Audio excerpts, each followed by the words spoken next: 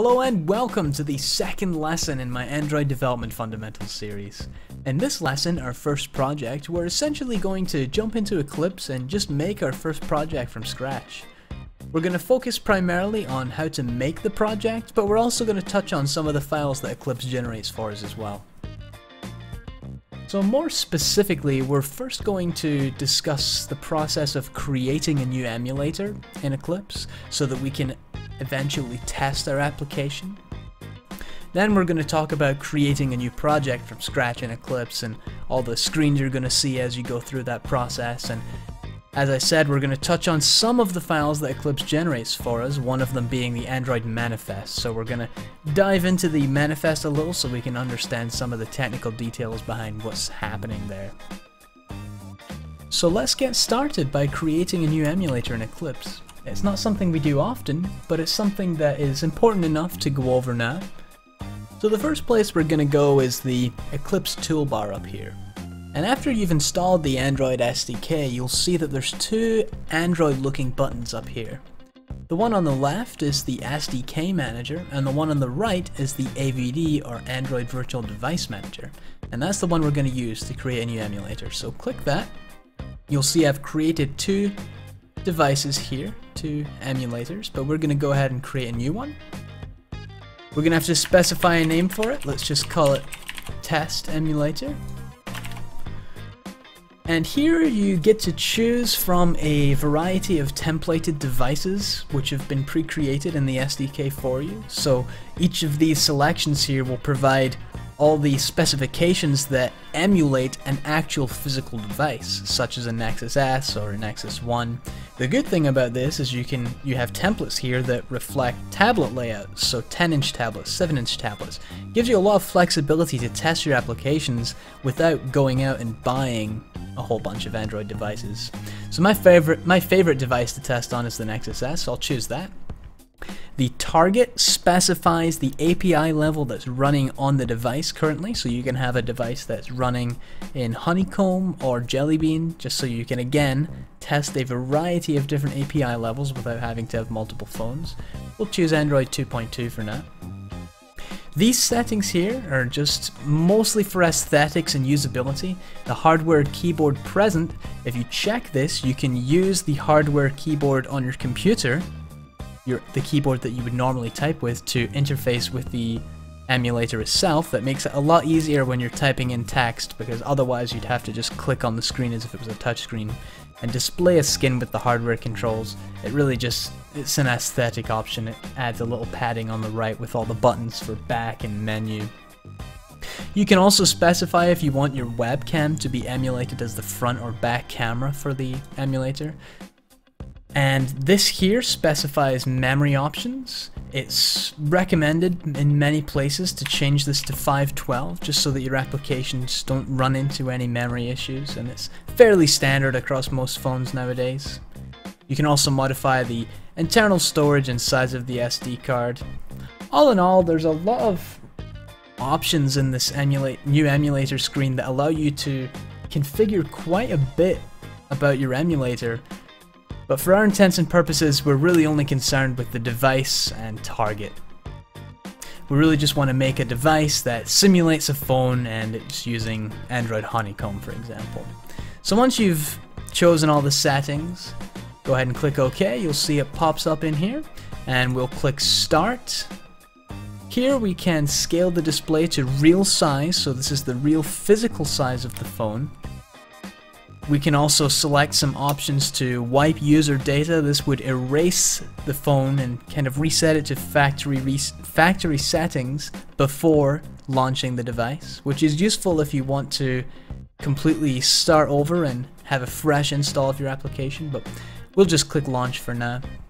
The device will start, and you'll see here it will begin to launch.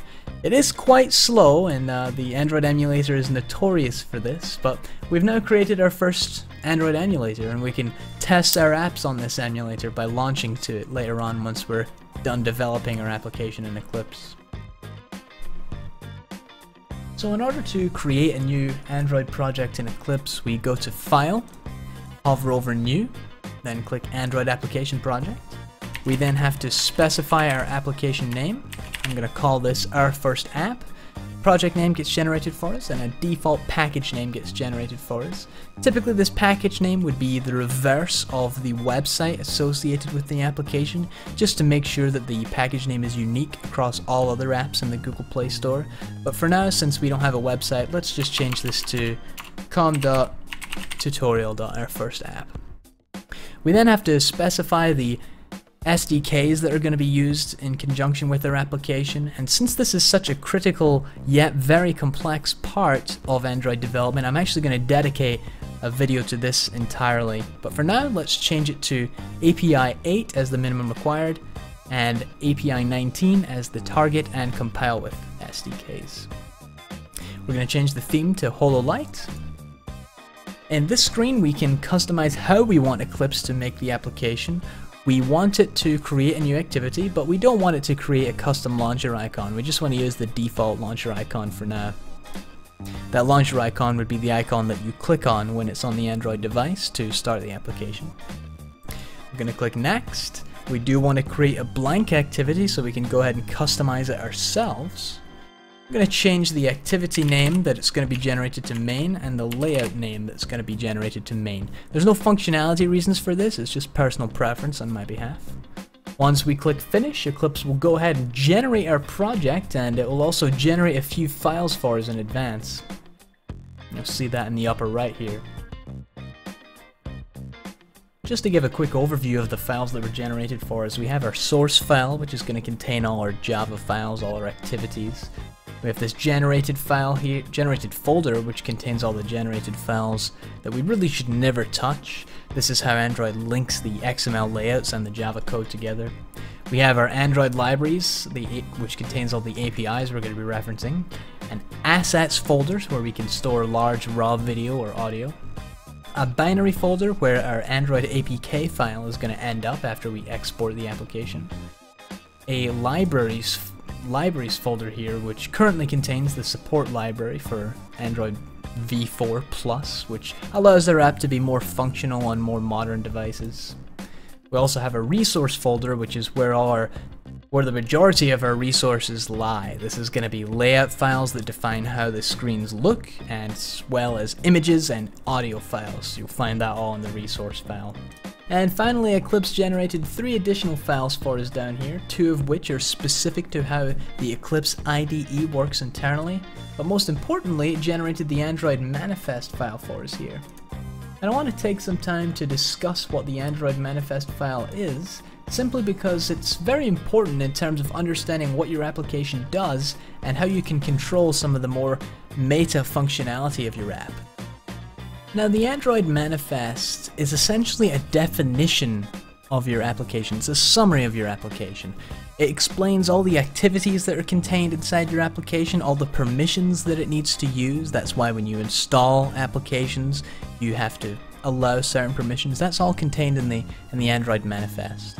You also use the Android manifest to version your application, so if you want to release an update for your application, you would just modify that in the Android manifest before releasing it. So it's quite an important file. And when you double click on the Android manifest, you'll see that Eclipse gives us a nice GUI that we can use to navigate some of the properties and manipulate them as we need to. However, I prefer jumping straight into the raw XML to make my changes, so this is where I recommended that a prerequisite to understand how XML works would be kind of important, because seeing this for the first time can be a little intimidating. However, this is really all the information contained in the Android manifest. It has the version and package name of your application, specifies the SDK that's being used, and has the name of your application and all the activities that are used within your application. So it really covers everything about your application in one neat file. And I do want to leave it there for this lesson. However, to briefly summarize, here we went over how to create a new emulator, how to create a new project, and we dove in a little deeper to understand what this Android manifest really is. So I believe at this point we've really covered all our bases to start building our first application, and we're going to start doing that in our next lesson, where we work on XML layouts to try and get the view of our application looking nice, so we can then hook it into the code in a following lesson. But for now, I want to thank everyone for watching, and I'd also like some feedback on this series. If you think I'm going too slow, too quickly, if there's anything I could do better, that'd be excellent. Considering the series is just starting out, your feedback is extremely welcomed. And if you like this video, please go ahead and hit like, or feel free to subscribe to the channel for some more Android development content. And as always, have a wonderful day everyone, and I'll see you in the next lesson.